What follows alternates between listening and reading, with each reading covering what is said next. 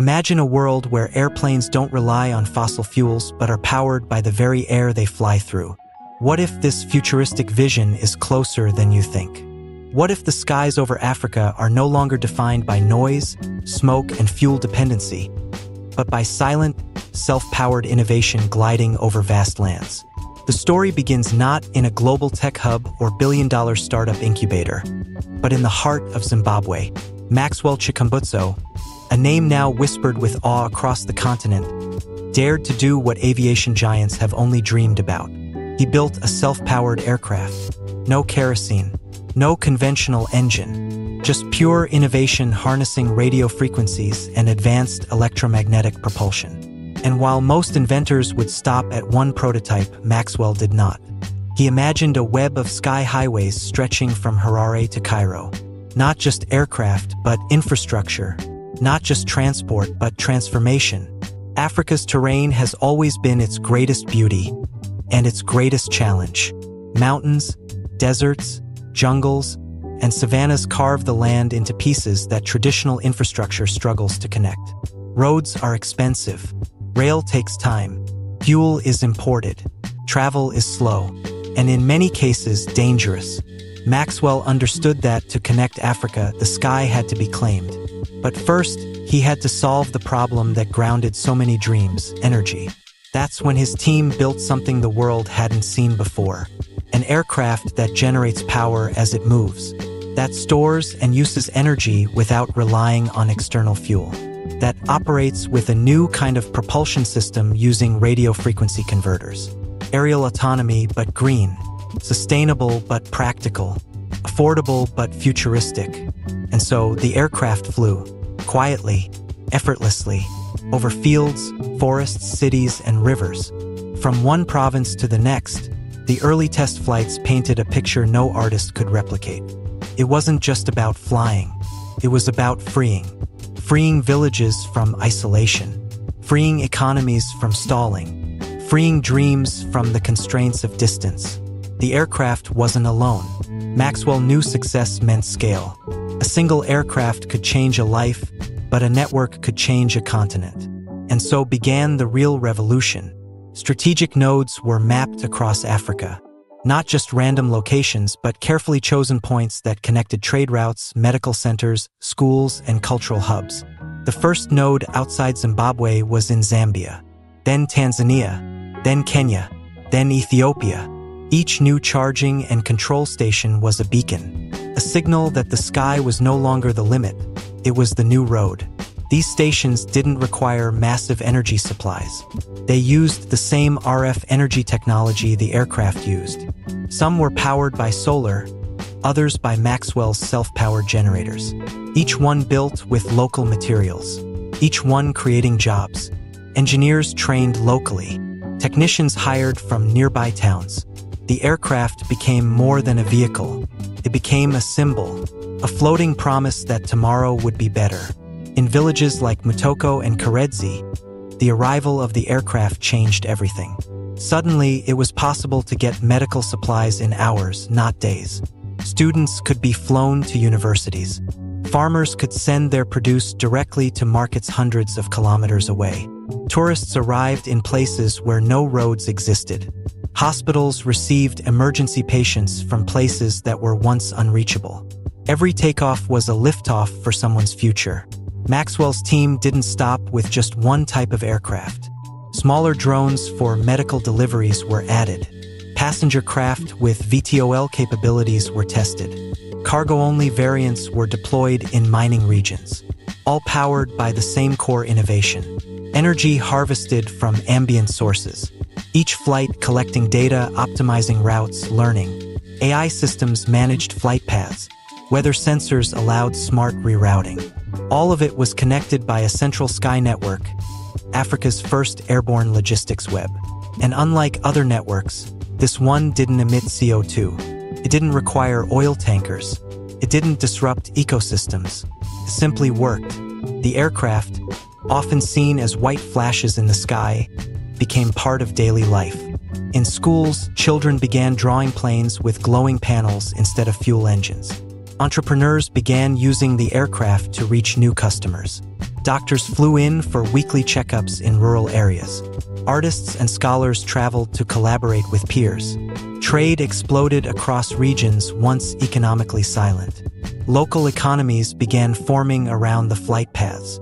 Markets sprang up near charging stations. Hotels opened for travelers. Workshops trained aircraft engineers. Africa wasn't just flying, it was rising. Cairo was the ultimate destination, the dream endpoint, a city of history meeting a future of innovation. The final link in the Zimbabwe to Cairo sky corridor would complete more than a physical route. It would complete a vision. And yet, this wasn't just about one man's idea. It was about the ripple of that idea. One spark becoming a wildfire of hope. Because when people in remote parts of Malawi saw the aircraft, they believed they mattered. When young students in Sudan watched the sky and saw technology from their continent, they dreamed bigger. When elders in Uganda touched down in places they'd only heard of, they smiled with wonder. This wasn't Silicon Valley innovation exported to Africa. It was African genius exported to the world. The aircraft stood for more than transport. It stood for independence, for ingenuity, for possibility. Proved that Africa could lead, not follow, could innovate, not imitate, could fly, not wait. And Maxwell, ever the quiet visionary, kept going. He refused to patent the technology in traditional ways. He made blueprints accessible to trusted innovators. He invited collaboration over competition. The project wasn't about profits, it was about progress. Each country added to the network contributed their own enhancements. Ethiopian engineers improved aerodynamic stability. Nigerian software developers built new navigation protocols. South African designers helped optimize the aircraft for high-altitude regions. It became a Pan-African achievement. One continent, one network, one sky. From Zimbabwe to Cairo, every kilometer flown was a statement that Africa was no longer disconnected, no longer dependent, no longer delayed, but instead interconnected, self-sufficient, and accelerating. But behind the scenes, challenges brewed. Regulations weren't made for these aircraft. Some governments hesitated. Big aviation companies lobbied against the network. Fuel industries saw a threat. But Maxwell, with calm persistence, brought facts, not fights. He showed flight data. He opened up his labs. He invited inspection and oversight. And slowly, resistance turned into curiosity. Curiosity turned into collaboration. And collaboration turned into momentum. As the aircraft moved northward toward Egypt, so did the eyes of the world. Global investors wanted in. But Maxwell was careful. He wanted partners, not buyers. He protected the mission. He protected the integrity. Because the dream wasn't for sale, it was for sharing. In Nairobi, a young girl boarded the aircraft for the first time. She had never seen the ocean. Within hours, she was watching waves crash against the Tanzanian coast. That moment was the mission, not profits, not headlines, but impact. By the time the aircraft reached the borders of Egypt, it wasn't just the African continent watching. Scientists from Germany, Japan, and Brazil requested data on the propulsion system. Aerospace firms sent representatives to study the routes and logistics. But Maxwell wasn't interested in praise. He was interested in replication. He believed this network could not only transform Africa, but set an example for the world.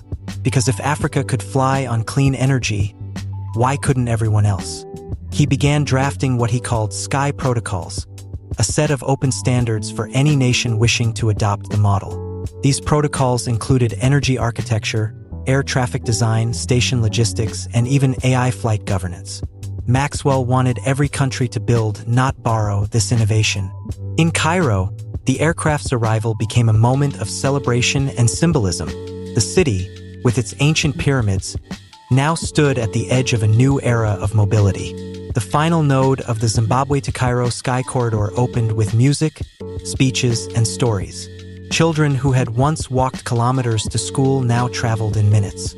Pregnant mothers in remote areas no longer feared the journey to safe hospitals. Traders moved goods across borders without waiting days for clearance or risking bad roads. And the aircraft, still silent, still self-powered, glided above it all. Each charging station along the route had its own story. In Lusaka, it was a woman-led cooperative that managed the hub. In Nairobi, a tech startup integrated smart sensors that tracked regional weather and optimized departures. In Addis Ababa, college students were trained as drone pilots and aircraft technicians. The network became not just about aircraft, but people. It became a training ground, a technology hub, a Pan-African showcase. The continent began to imagine new possibilities. Could the same technology power cargo fleets on rivers and lakes? Could RF energy systems be used to electrify remote homes? Could the same infrastructure support emergency response during natural disasters?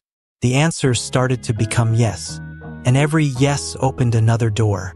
In West Africa, Ghana began building its own network, linking up with the Zimbabwe to Cairo line.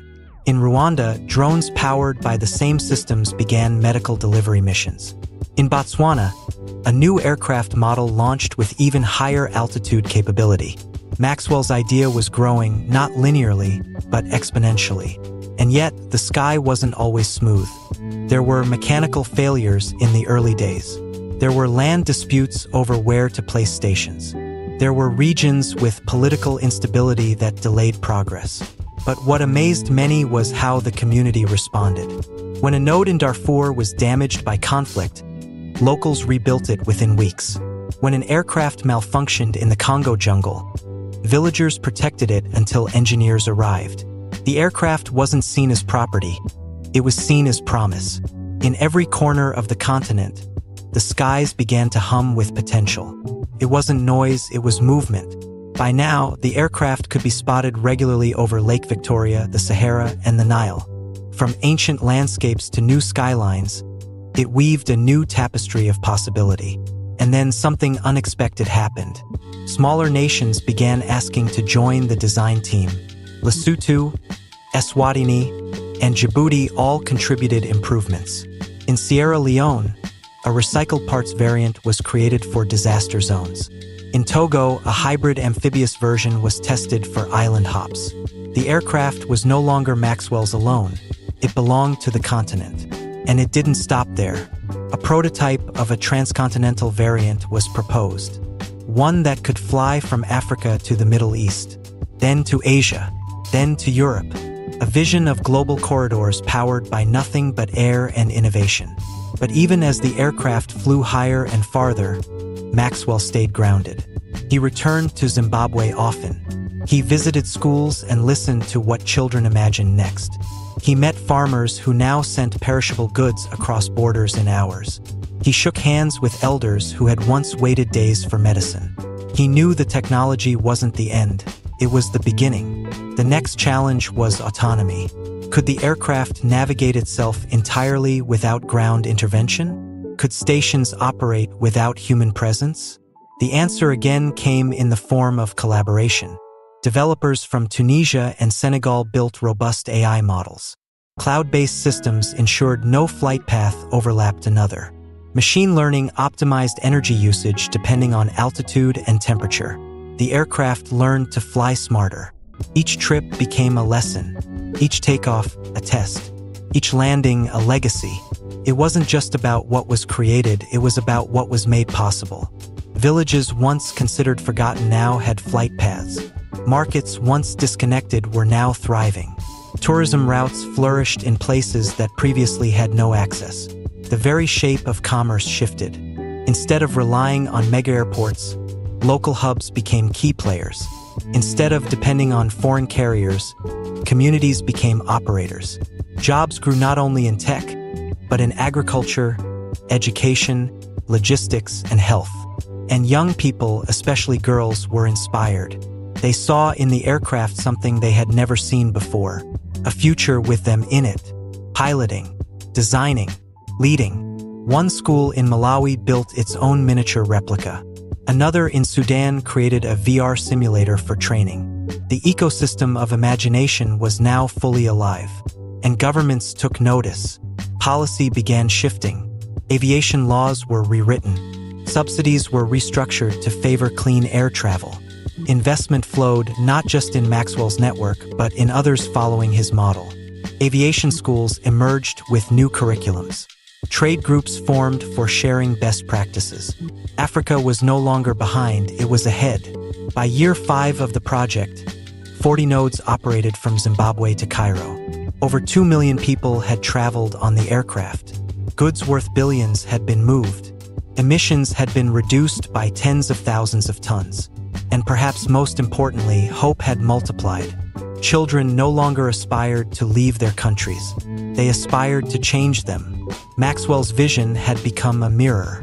It showed Africa what it truly was: capable, creative, limitless. And yet, Maxwell himself never claimed credit. He always pointed to the teams, the students, the engineers. He insisted the aircraft be open source. He encouraged competitors to do better. And soon they did. New variations emerged in Egypt and Morocco. A North African company tested solar reflective wings. An East African firm experimented with passenger drones. The ecosystem wasn't centralized, it was decentralized brilliance. Maxwell didn't fear imitation. He welcomed it, because he knew that real innovation doesn't protect itself, it multiplies itself. It expands, adapts, and evolves. And the world began to take notice. At global summits, African air corridors became case studies. Universities included modules on RF propulsion. Climate activists pointed to the aircraft network as a model for sustainable progress. Suddenly, people stopped asking, "How?" and started asking, "When can we join?" And Maxwell's answer was always the same: now. The sky, once a metaphor for unreachable dreams, was now infrastructure, a utility, a bridge, one that connected not just places but people. And the aircraft? Still silent, still soaring, still self-powered. From the highlands of Ethiopia to the sands of the Sahara. From the riverbanks of the Nile to the bustling cityscape of Cairo. It flew, not for luxury, not for spectacle, but for life. And beneath its wings, a continent transformed. Africa did not wait for the world to catch up. It led, it flew, changed, forever.